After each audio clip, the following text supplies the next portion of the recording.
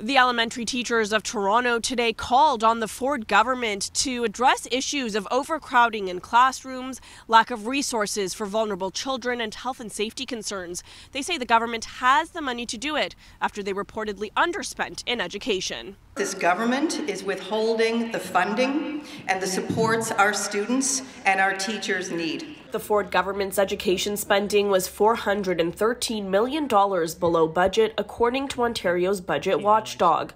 The only increase in education spending was $371 million for its catch-up payments program, a one-time $200 payment to parents.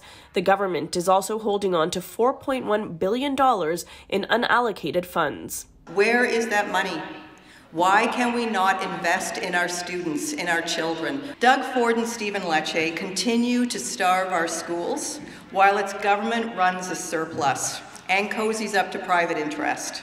The elementary teachers of Toronto say classrooms are far larger than they should be. Schools lack supports for the most vulnerable children, health and safety concerns are affecting in-class learning, and the working conditions of teachers as well as learning conditions of students are in jeopardy. The funding cuts to public education have left us really scrambling to support our students. My school has one education assistant to support dozens of students. And some Toronto schools must heavily rely on volunteers. We don't have funding for a full-time librarian, so we have a volunteer in our library. In a statement, the Ministry of Education tells us in part there is no government in Ontario history that has invested more in public education, with over $650 million more for the current school year alone. Since we came to office in 2018, we have hired over 7,000 additional education workers and teachers.